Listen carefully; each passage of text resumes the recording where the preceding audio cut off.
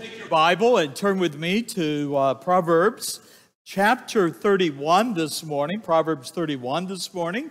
And I appreciate Brother Steve, the music, the message, and the hour. I know the Livingstons were scheduled to be singing today, but they are home ill today.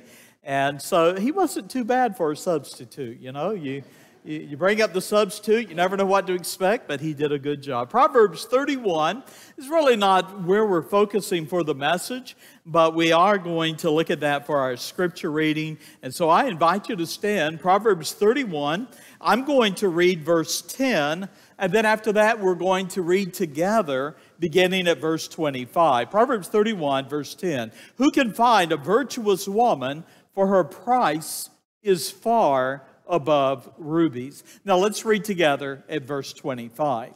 Strength and honor are her clothing, and she shall rejoice in time to come.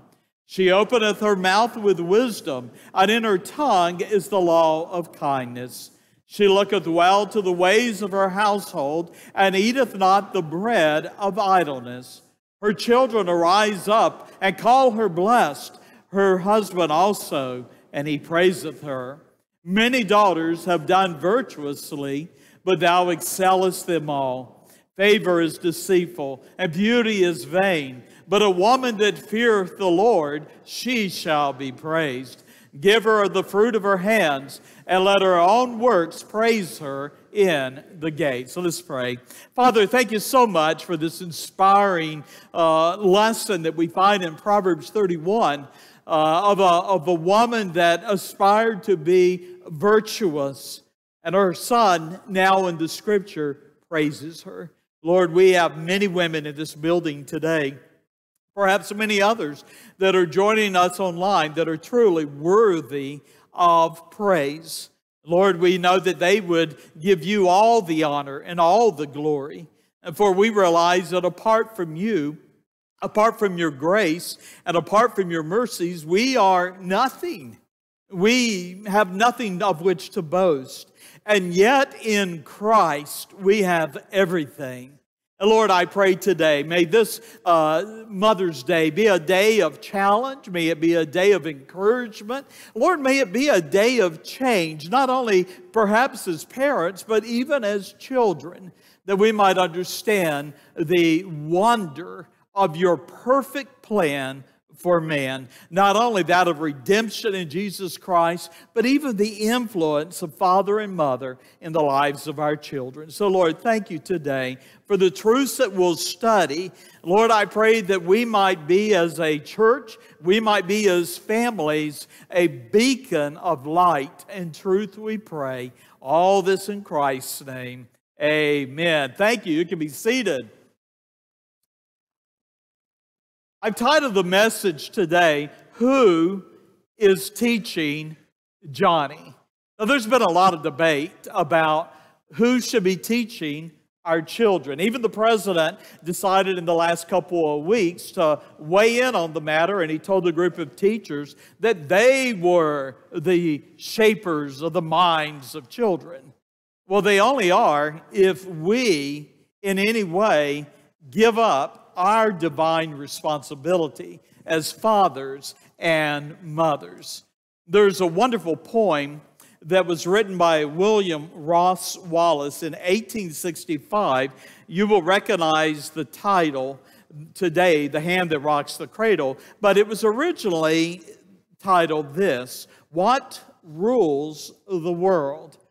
The repeated refrain that is up here for the hand that rocks the cradle is the hand that rules the world. In that poem is spoken 4 times. 4 times it's repeated.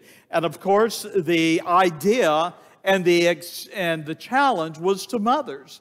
That mothers who are faithful in rocking the cradle are the ones that will shape the world.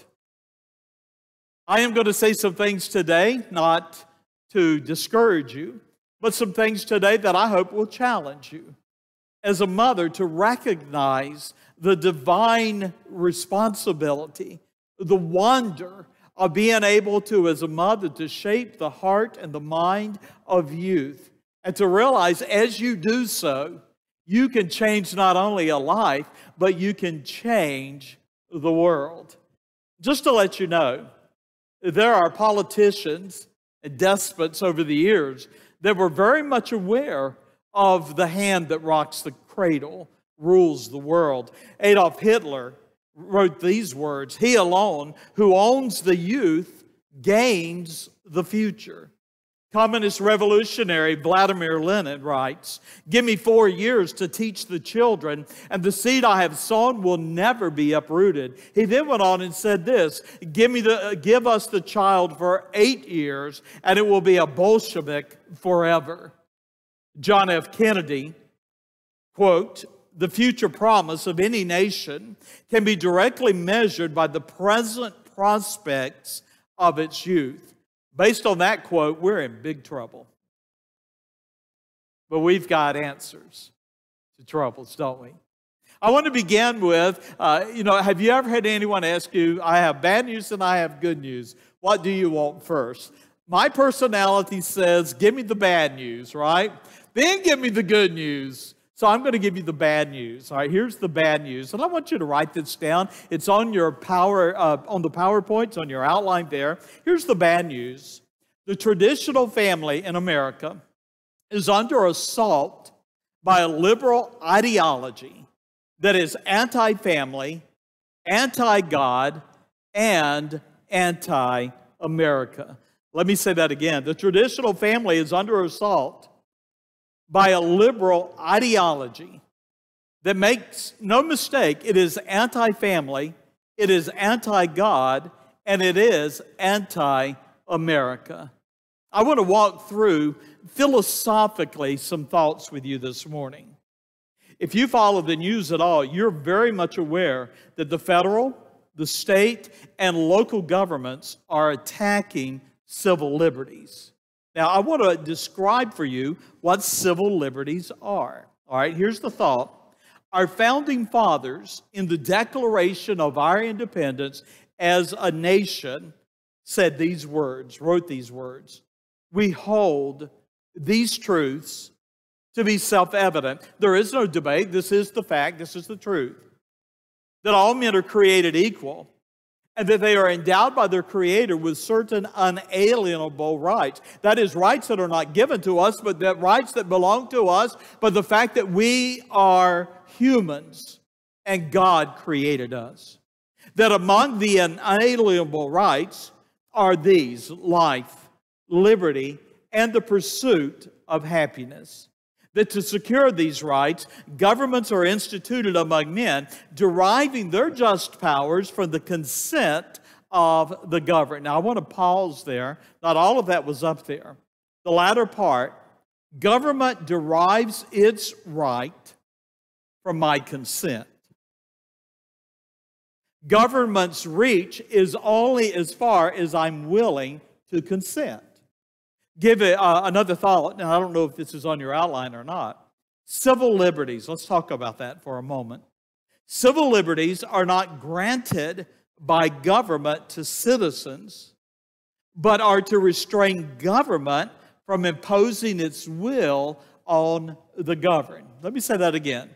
Civil liberties are not meant to restrain us, but are meant to put a restraint on government itself.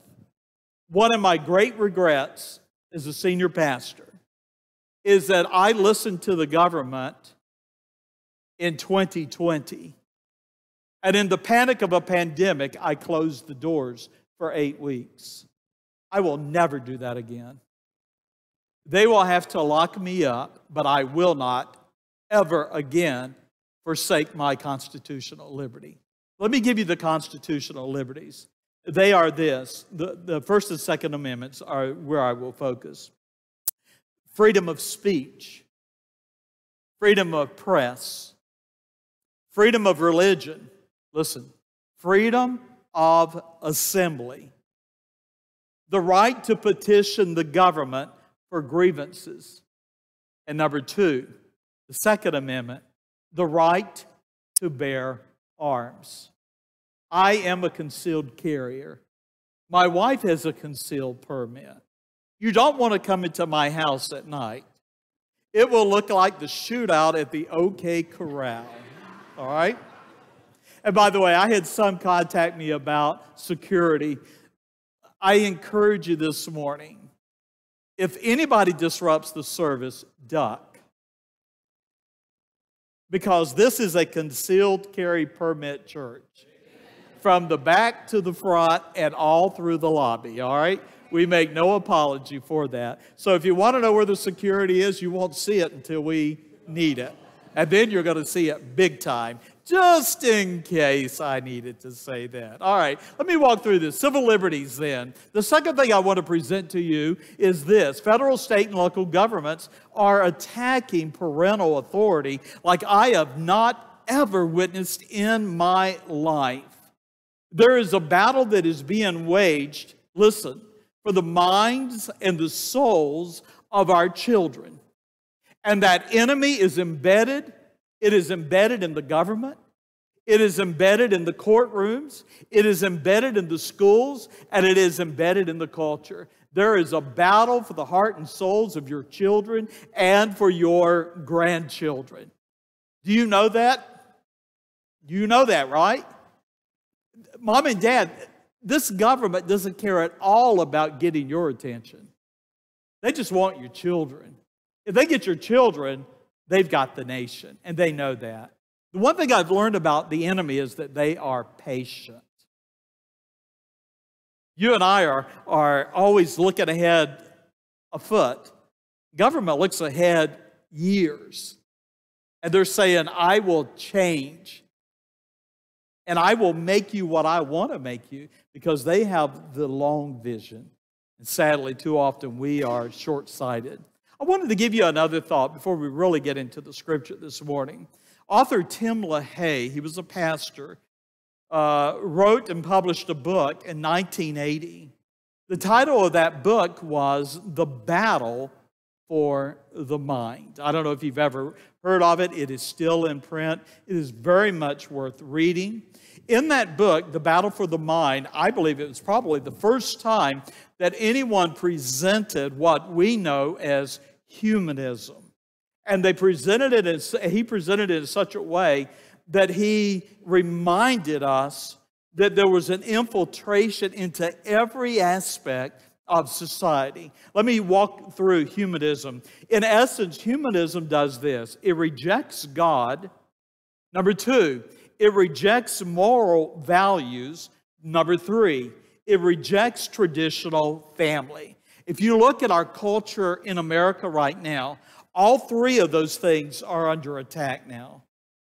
The rejection of God is a foregone conclusion of the society that we're living in. The rejection of moral values. How else can you explain a culture that decides one day that there will no longer be male and female, that there will be other things? I almost said it, but whatever it might be, you know. But no longer that. So there's a rejection of moral values. And then there is also the rejection of the traditional family. One of the great foundational stones of communism and socialism is to undermine the traditional family. The traditional family being father and mother. Now, in the book, The Battle for the Mind, LaHaye admonished the churches in 1980 that humanism was taking over the public school system. And the goal of humanism was to reshape American society. Would you agree that America today is not the America you knew 20 years ago? Would you agree? How did it dramatically change? How can one man become president in 2020 and we suffer as a nation? And it's a constant attack on our very values. How can that be? Here's the thought, and this is on your outline, I believe. We're witnessing the effect of 6 decades of humanist indoctrination. and a cultural shift that is anti-God, anti-family, and anti-America. That's what's happening. We are shifting. No longer the America that you and I love, or one that is constitutional. Humanists have taken over the government, the federal government, the whole bureaucracy. You've heard it called the swamp. It is the whole bureaucracy. The state government. And I don't know about you, but I praise the Lord. We have a guy named Ron DeSantis. At least he has been somewhat of a dam against insanity that is in all the other states, it would appear. Also, they've taken over the judicial system. You can't go to court anymore and trust that the judge himself or herself will obey the law. We have become a lawless nation. They control public education. They control entertainment. Humanists control social media, and they control the flow of news. They have done a total takeover. In fact, the last vestige of truth is the church. And most churches have compromised. You may have seen this past week, I believe it was. The President Biden, in all of his intellect and wisdom, presented the following as a new government entity. And it is the Disinformation Governance Board. You heard of that? What does that mean? It means shut up if the government doesn't want to hear you. Now, I know you're not supposed to say that, and so parents are going to meet me at the back and say, no, little Johnny's going to go out and say, shut up, shut up. And then one of them is going to write to me and say, Pastor, you said it. Anyway. Disinformation Governance Board. What does that mean? It means that government is assuming the authority to determine what truth is. They will put teeth in that assumption and will shut down what they disagree with. That's what that means. If you've ever read the book 1984, he was a little bit ahead of his time, but we've arrived there. Now, that was the bad news. Let me give you a little bit of good news on your outline. The founding fathers of our nation taught and lived by a principle that was called Republican virtue. Now, Republican not being the party, Republican being the description of individual liberty. Many of you are Baptists by choice. I am a believer who has chosen to be a Baptist. One of the cardinal principles of being a Baptist is individual soul liberty. The Methodists did not have that. The Presbyterians did not have that. The Catholics did not have that. But the Baptists believed in the individual soul liberty, the individual right of making choices. Now, let me walk you through Republicans' virtues, and I'm going to do it quickly, so I'm not going to take much time here, but there are three that I wanted to give you. The first is this. It is the conviction that self-government demanded self-discipline. Self-government demands self-discipline. Number two, self-discipline implied the existence of boundaries between that which is acceptable and that which is unacceptable, between that which is good and that which is evil. That is the intent of that statement. Number three, Republican virtue assumes this, that it was the conviction of our founding fathers that moral values must be transmitted through moral indoctrination. So, when you look at the school system in America, the public school system, the secular university system, you're looking at a system that is dedicated to indoctrination. That's what teaching is. As I'm standing in front of you today, I am at the task of indoctrinating you. Now, you should be at the task of listening to what I say and then judging me by the truth. So there always has to be an absolute. So as you listen to me or anyone else teach, you should filter what I say through the absolute authority of God's Word. Now, with all of that said, let's go to the good news, all right? That was the heavy stuff. Now let's go to the good news. Here we go. The Scriptures. The Scriptures have answers to personal, family, and societal problems.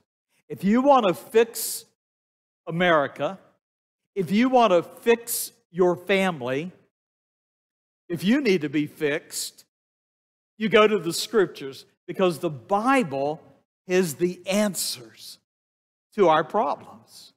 As an individual, as a family, as a society, as a nation, God has an answer. Proverbs 22 and verse 6. You might want to turn there, but the verse is going to be up here for you. Proverbs 22 and verse 6 we read, "Train up a child in the way he should go, and when he is old, he will not depart from it." Train up a child in the way he should go, and when he is old, he will not depart from it. Now, I'm going to give you a personal observation. Have you ever noticed that the people who are experts on child training have never had children? Do you remember before you had children that you would look at other people and you would look at their children and you had all kinds of ideas of how they ought to fix that problem, you know? Well, you know, when you have children, all of a sudden you realize you don't know as much as you thought you knew. Now, when I was growing up in the 50s, late 50s, and then on into the 60s, there was a guru, self-appointed, named Dr. Spock, right? Dr. Spock came out. I think he was the revolutionary. This is how you raise a generation of children. And 18 years later, we had the hippie movement, and you know that really went well for us, right? No, we're the products of it, so we know. Look in the mirror and think, oh my, Dr. Spock, he's the one to blame for that. It's not the Word. Now, let me walk you through some things with this.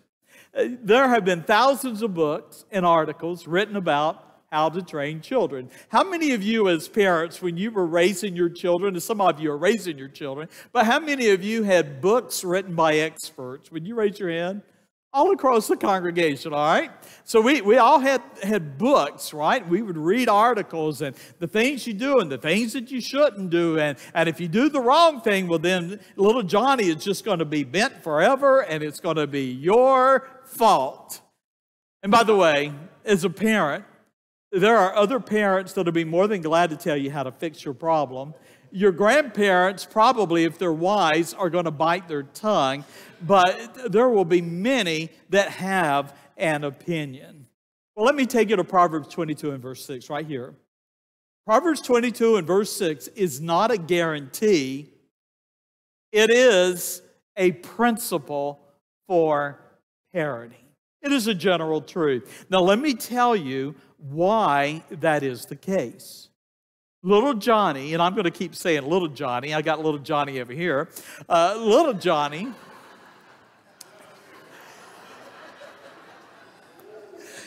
The bad thing is, he knows how to take just my thumb and put me on my knees crying, you know, so I go figure. All right. Little Johnny has what's called a free will. You know what that is? Somebody would say, yeah, it's stubborn. That's what it is, right? If we were able to go right now and visit the toddler nursery, where some of your angels are right now being taught, we would be able to take a few moments and soon we would see free will. Even though you, the parent, have been the perfect parent, and Johnny, as far as you know, is the perfect child, one day, one of the teachers is going to come to you and say, little Johnny did this. Not my Johnny. Johnny would never do that. Oh, Johnny would do that because Johnny has a free will. Now, my thought that goes with that, every child has a free will and will inevitably choose to embrace or reject parental instructions. Now, for moms and dads and grandparents that are here today, you can quit beating yourself over not being the perfect parent because you weren't the perfect parent. But your child survived. But they have a lifetime of choices. As much as you want to dictate the choices that a child makes, you cannot. But you do guide them in the choices. And so, one statement to moms and dads and grandparents: get over being guilty. Accept that we have all failed. We've all failed. I mean, how many of us this morning would say, as parents and grandparents, I wish I had a do-over of some things in life? Probably every one of us. There's some things that we would do different. But you know, at the time, we were who we were, and we were desiring the best, even though sometimes we were misguided. But your children and their wrong choices, now I'm talking about adult children, your adult children and their wrong choices are where they are because they've made those choices. I've been with people that were 70 and 80 years old. This is true. And they're blaming their parents for how they turned out. Well, a little bit of math says, how many years do you have left to blame parents who have been in the grave for the last 20 years? It makes no sense. But if you can go through life not bearing the responsibility of choices, you think somehow that makes things better, and it doesn't. As a son or a daughter, you have to accept you are where you are because of your choices. At some point, you have to stop blaming anyone else for the choices that you're making as an adult. So let's go back. Every child has a free will. And they will inevitably choose to either embrace or reject parental instruction. On your outline now, number 3. Parents generally follow one of 3 philosophies of parenting. I think this is the sum of them. You might add others that are a little bit of a shade different, but I think the following will be pretty accurate. I think you'll agree. Definitely coming from the Scriptures. The first philosophy, I'm going to call it neglect. Neglect. Neglect abdicates parental responsibility, and it leaves the task to others. Neglect abdicates parental responsibility and leaves the task to others. Now, we're blessed to have a school here, and we're blessed to have many families that have their children in our school. But invariably, during the course of a year, something's going to happen with Johnny. I'm going to keep going with Johnny in the classroom. And a parent will say to Mrs. Henry or Pastor Peterman, well, I have my child at your school for you to fix that problem. Well, where is that in the Bible? It's not my Johnny, it's your Johnny. Johnny, I hope you're not going to be bent and twisted out of all this, you know. Let me give you a verse. Here it is. Proverbs 29, verse 15. The rod and reproof give wisdom, but a child left to himself bringeth his mother to shame. Now, is that verse teaching child abuse? And the answer is no. But it is teaching correction. Correction takes two forms.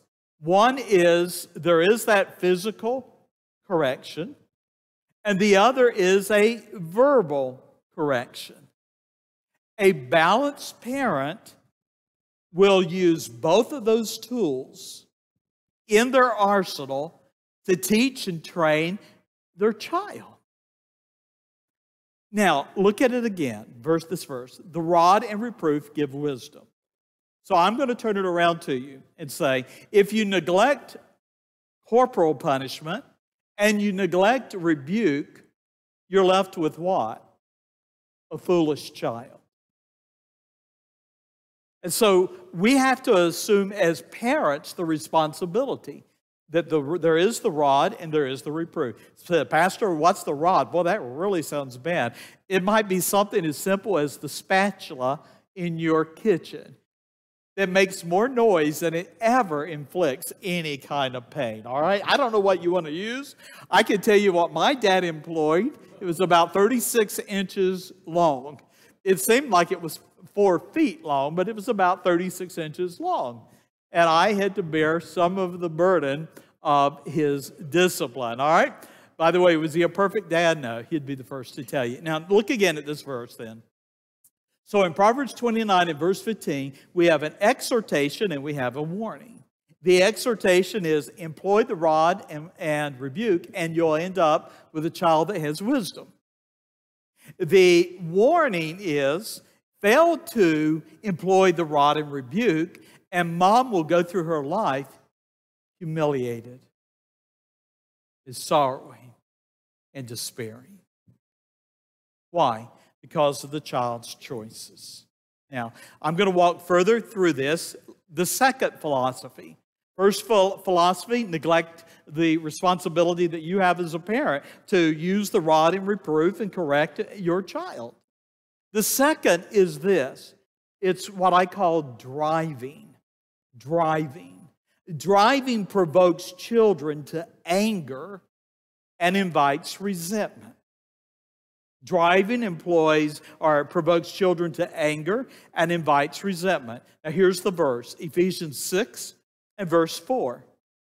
And ye fathers, provoke not your children to wrath, but bring them up in the nurture and admonition of the Lord. Now let me break that down for you before I go any further. Provoke not. It means don't be unreasonable. Don't be unreasonable. Don't discipline your children out of anger or out of frustration. When you discipline Johnny, you do so with a desire to train and teach.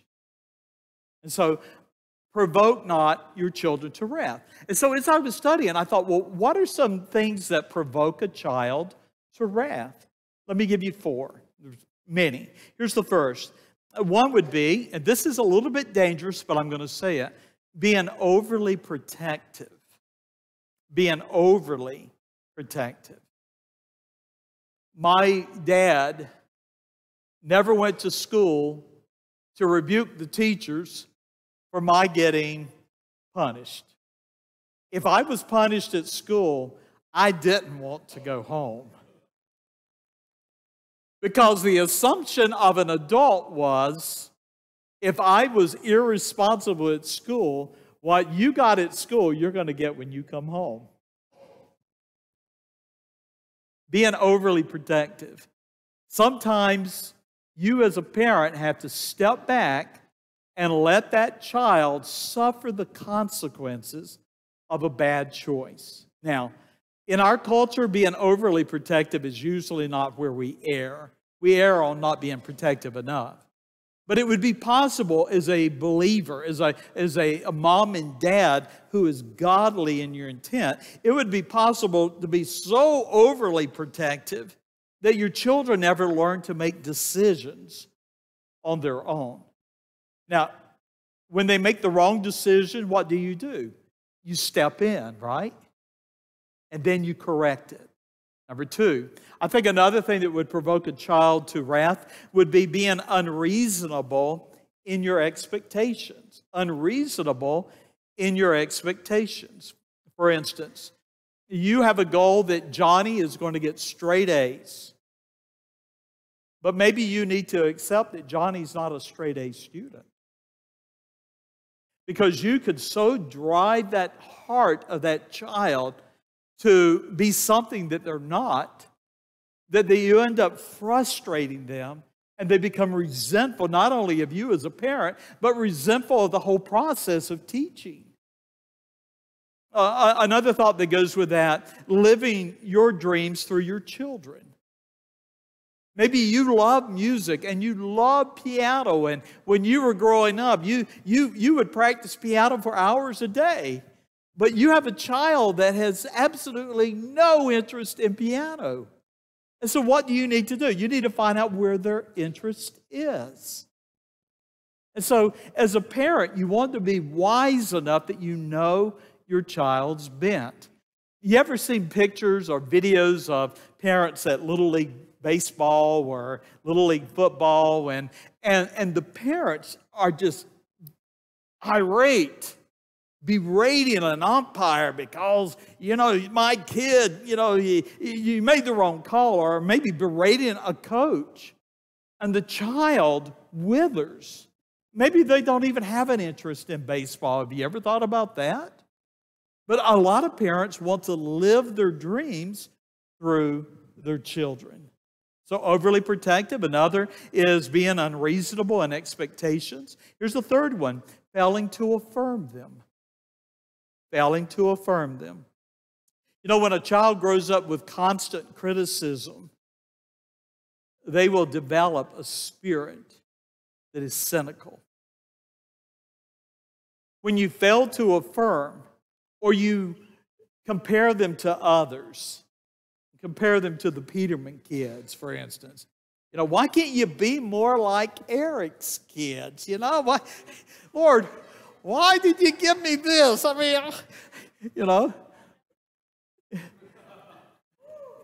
the fault finding. Then fourthly, provoking a child to wrath, physical and verbal abuse.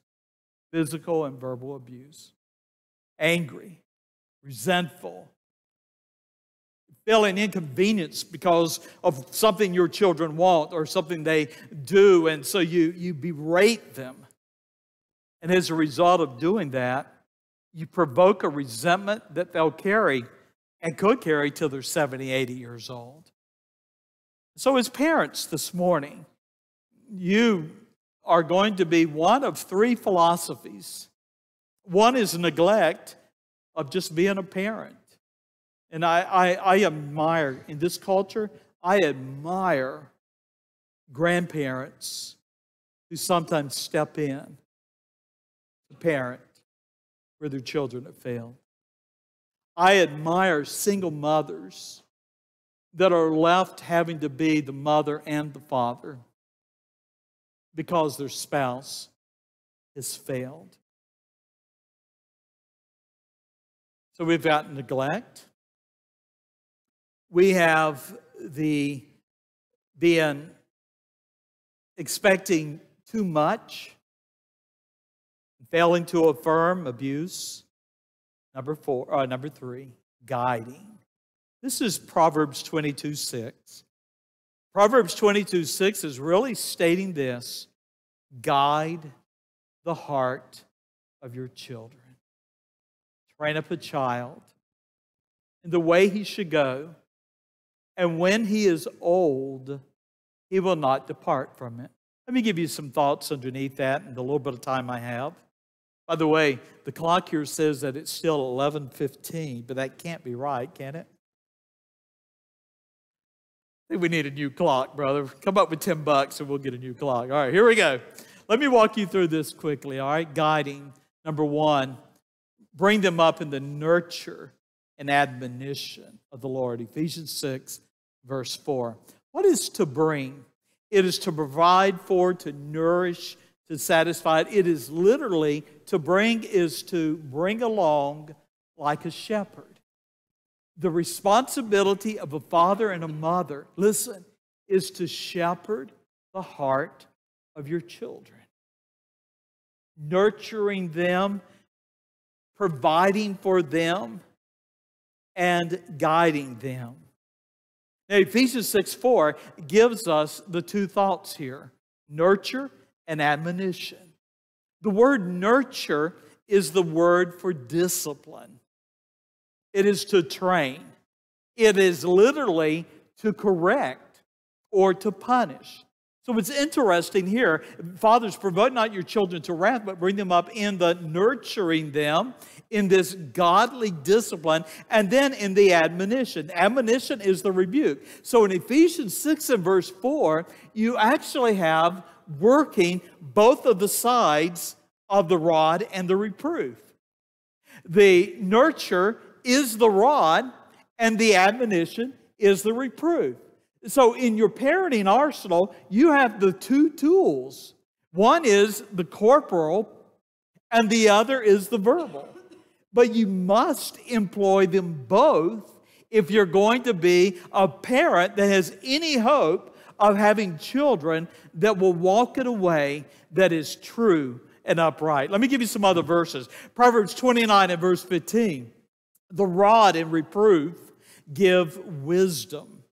Proverbs 29 and verse 17. Correct thy son, and he shall give thee rest. Yea, he shall give delight unto thy soul. Now, Proverbs 29, verse 17, here's the thought I would have with that. If you don't correct your son now, you'll go through much of your life unrest, anxiety, sorrow, overcome with grief. So we have as a parent, we have a mandate that we're looking beyond the moment. We're looking down the road. We're looking when they're making their own life's decisions. Sheila and I are in that place now. We have absolutely no control over the choices our children make. And sometimes that is just so hard. Because I want to fix it. It's my nature, right? I'm going to fix it. Yeah. And Sheila says, oh, no, you're not going to fix it. You know, it's difficult not being the Holy Spirit. It just is, all right? It just is. So let me wrap up today. Proverbs 22:6. What does it all mean? Here we go. Train up a child in the way he should go, and when he is old, he will not depart from it. Here's what it means. When a child is consistently guided on a path, they will generally follow that path in life. When there is a consistent direction that a mom and a father are guiding their children, children will generally follow that path in life.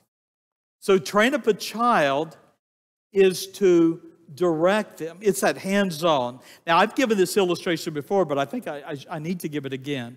Before there was Gerber food, before there was that puree of green peas, a mother would teach her children to eat solid food by doing what?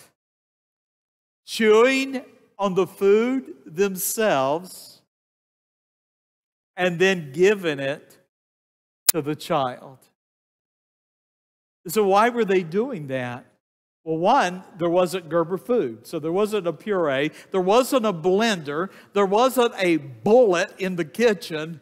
There was the mother. And she knew that that little one growing up needed something more than mother's milk. There was a time in life that that little one needed to develop a taste for solid food. Why? Because that solid food would nourish that growing child. And so train up literally is to chew and then to feed.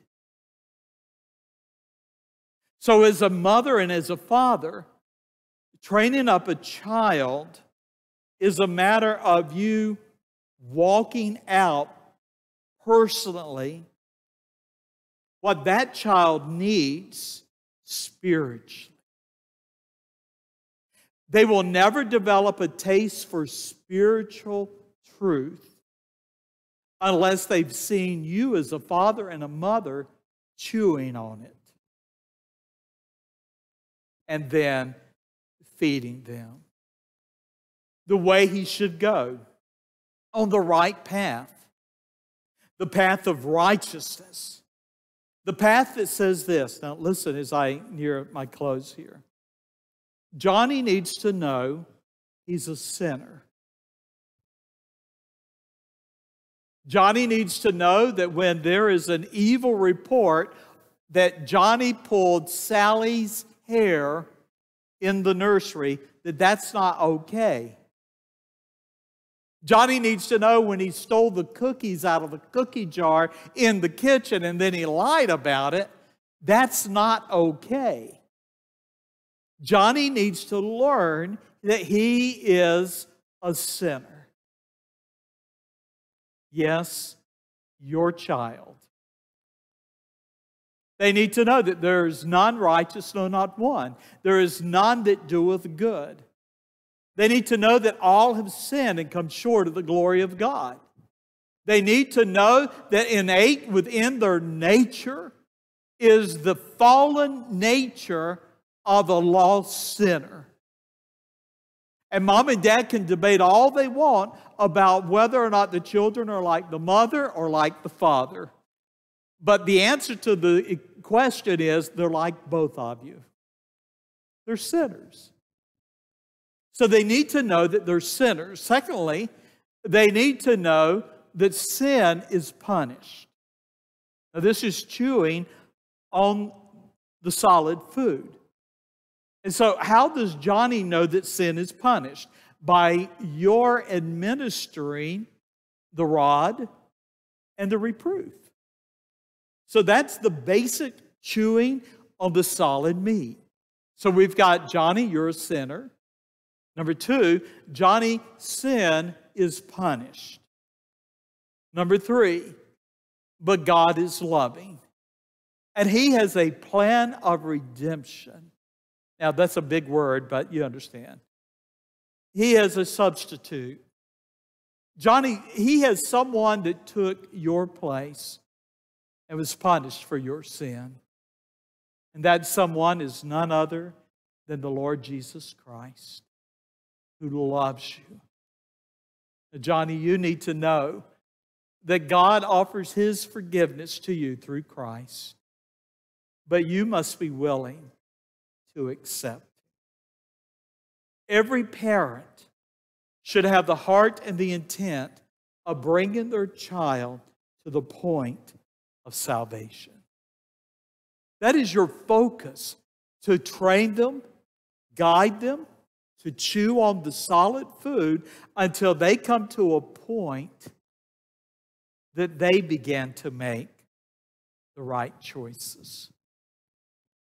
Now, I wish I could say in life, you know, the smoothie shops and all. Have you ever looked at how many calories are in a smoothie? You know, well, I'm on a diet. I'm going to go and get a smoothie. 800 calories later, right? My granddaughter up in Pennsylvania, I don't know if she's had a little taste of a milkshake yet or not, but it wouldn't hurt, would it? Well, it might at this point, because you'll develop a taste for something that is not good for them. They need a taste for things that are good for them. Now, I need to close. Let me close with some mandates, and I think I maybe have 4 here. Here's the thought. As a parent, you have a divine mandate. 2 things. You're responsible for teaching and discipling your sons and daughters. Number 2, you are accountable for both who and what your children are taught. Now, you need to park there for a moment. As a parent, I'm responsible for teaching and discipling my children. Number 2, I'm accountable as a parent for both who and what my children are taught. Secondly, on your outline as we close, parents must answer two fundamental questions. Who is teaching Johnny? When your children go to school, they're in a public school. Who's teaching your children? Because you catch what you observe. And I have news for you. In our school system, it is full of people that would capture the heart of your children to turn them away from God and turn them away from you. Now, I have wonderful public school teachers in this building, and they are the exception. I have to admit it. You're the exception. Are they all enemies, Pastor? Absolutely not. But you need to be aware that the foundation, philosophically, of the public school system in America is anti-God, anti-family, and it's anti-American now. It's what it has become. You also need to be careful when your children are in a private school of who and what they're being taught. We do all we can at Hillsdale to monitor who we hire. I saw at school this past week put a help wanted sign out at the road, and it's like, I would never do that. I'd rather close the school before I did that, because they're going to accept whoever comes in off the street and wants to teach. No, I want people that share a biblical worldview. That's who I want for our children. And then finally, I want to close with, what is Johnny being taught? And I've got just a moment, I think. Clock says 11:26. Would you turn to Deuteronomy 6, and I will close. I promise this will be it. Would you turn to Deuteronomy 6 with me this morning? And I don't know if you can find it up there or not. But what were the parents of Solomon's day, what were they teaching their children? Because what they were teaching is what I should be teaching and what you should be teaching. You have your Bible, Deuteronomy chapter 6. Here's the word of the Lord. Now these are the commandments, the statutes, and the judgments which the Lord your God commanded to teach you, that you might do them in the land whither you go to possess it, that thou mightest fear the Lord, revere the Lord thy God, keep all of his statutes and his commandments, which I command thee, thou, thy son's son, all the days of thy life, that thy days may be prolonged. Now notice in verse 2, go back to verse 2. How many generations are in verse 2?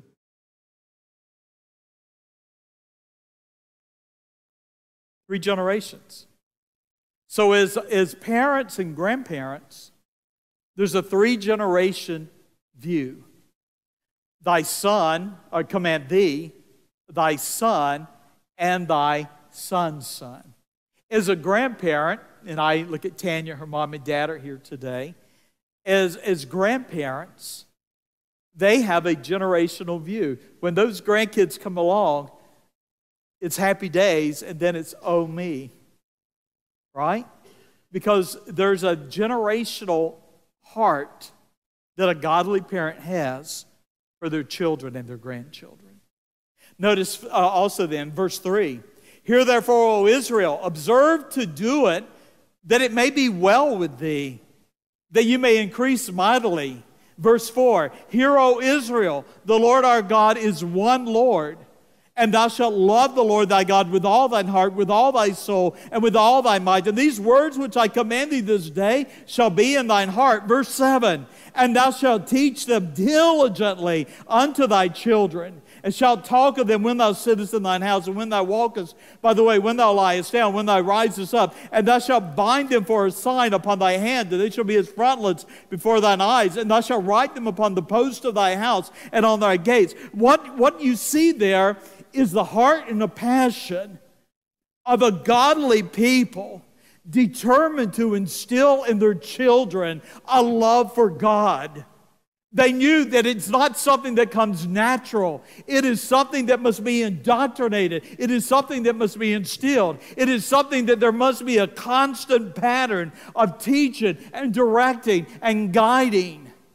Neglect the task, and it will not be well with thee. Expect somebody else to pick up that task, and it's not going to go well for thee.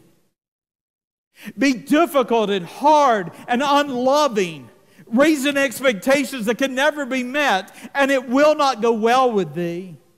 But if the heart of a mom and a dad and hearts of grandparents can be that I am going to guide you by chewing on the solid food myself and invite you to follow me.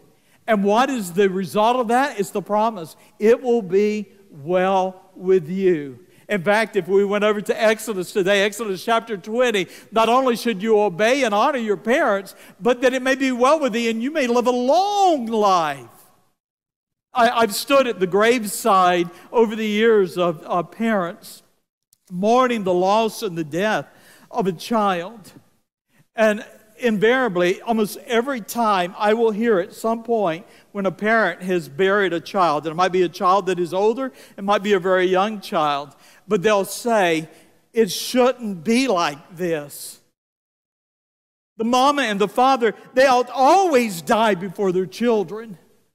But the fact is this, sometimes it's in God's benevolent plan that a child would be taken home to him early. We have to accept that.